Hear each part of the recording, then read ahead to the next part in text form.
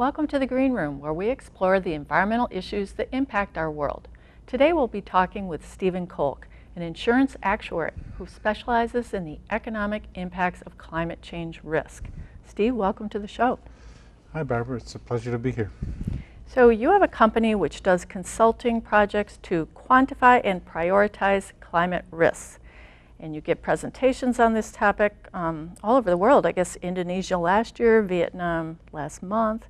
So thanks for fitting this into your schedule. Again, it's my pleasure. So briefly, what is an actuary?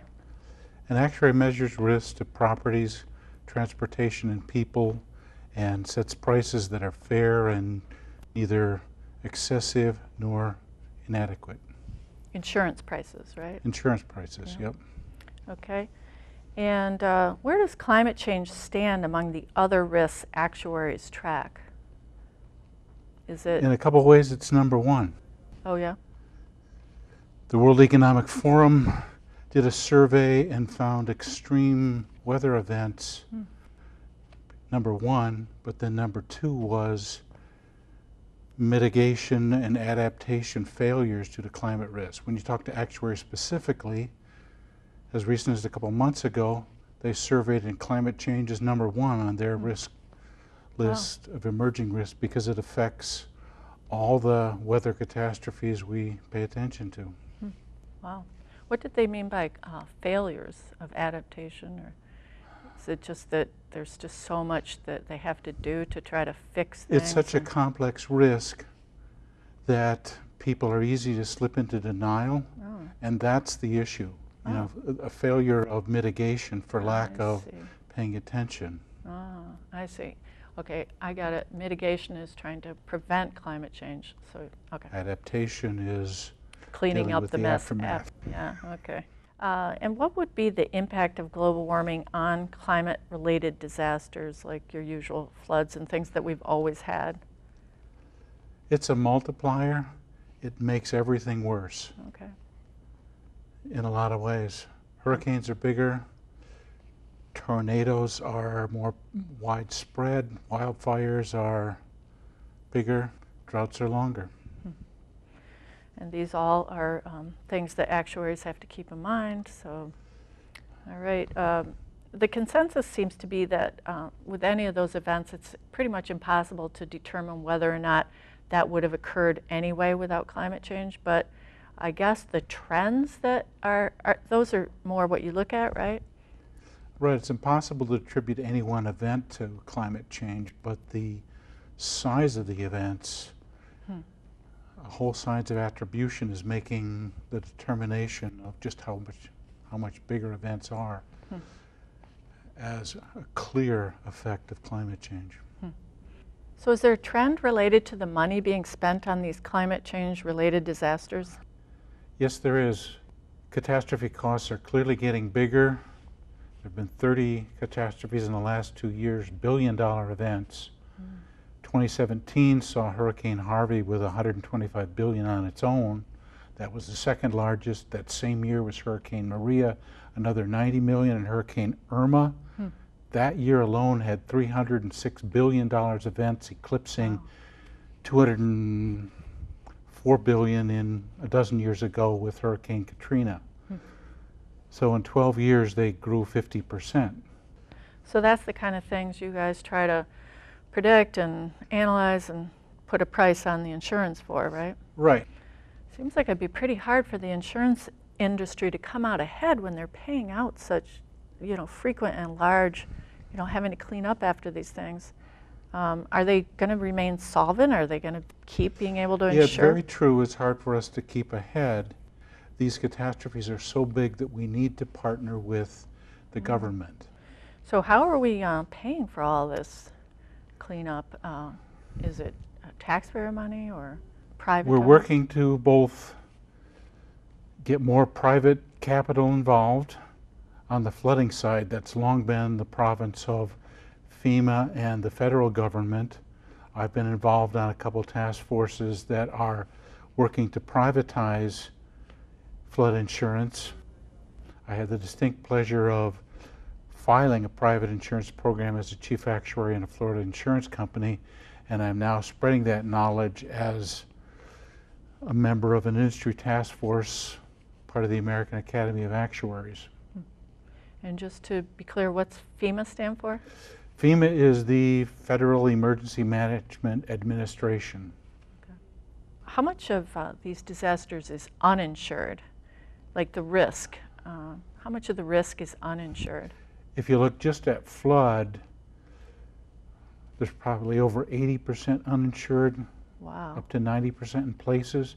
If you look back through time, worldwide there was 80% of events was uninsured in the 80s, and it's now looks better, 66% is uninsured, but in that 30-year period, the uninsured disasters went from 400 billion to 1.2 trillion. Oh my gosh. So it's tripled in 30 years. So let's talk about some other economic impacts of climate change. You had some pretty interesting ones about vehicle delays and stuff I've never thought of. Yeah, you can go to the International Panel on Climate Change. They've done studies that not only say what's happened in recent times, but they project out in the future. And their base case scenario shows how much warming there will happen. And what they see is, starting in Texas and all around the southern part of the US, it will warm up more, people will sweat more, and so it'll just be harder to work, and that will slow down the economy. Oh. Outdoor work? Outdoor work. We've got the infrastructure that needs to be fixed. Those costs, the transportation industry is the backbone of the economy. All those things need to be fixed, and the costs are just like $400 billion a year of benefit, but the costs are like $200 billion just to keep the roads and bridges and tunnels healthy. So is that what they were talking about with vehicle delays, maybe due to construction and you know, like the economy's suffering because Construction is a everybody's part of sitting it. in the car and That's a traffic good jams? instinct.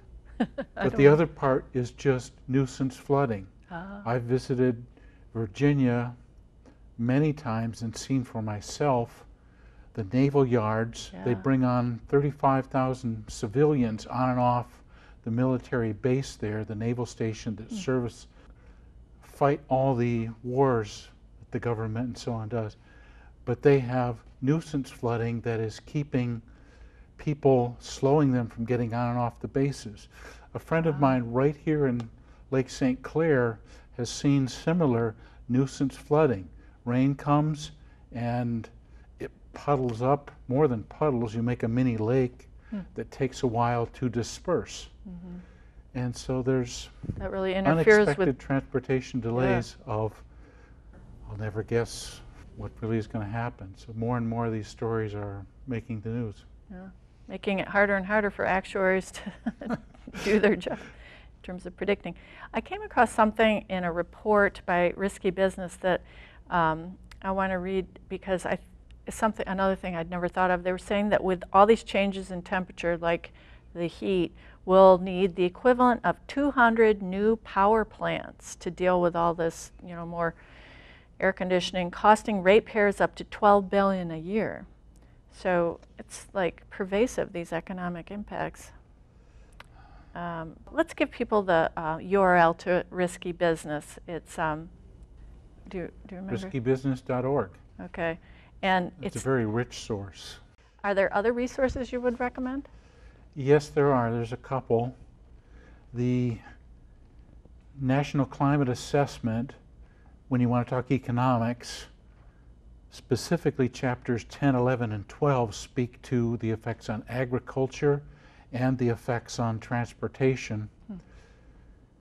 Agriculture is very unique for Michigan because we have the second most diverse crop yield, only to California, and we're second to California probably only because California is so much bigger. The Great Lakes make us a rich farmland, and that is being affected. So there's also the UN Okay. has just come out with its annual economic forecast of the world. Last year was the 25th anniversary of the UN, so they did a special job. This year, on the heels of that, is another good resource. Great. I really appreciate you coming today and filling us in on this really important topic. Thank you so much. Thank you for inviting me. It's been my pleasure. To watch this show online and past segments as well, please go to washtenaw.org/greenroom. Thanks for joining us here in the Green Room.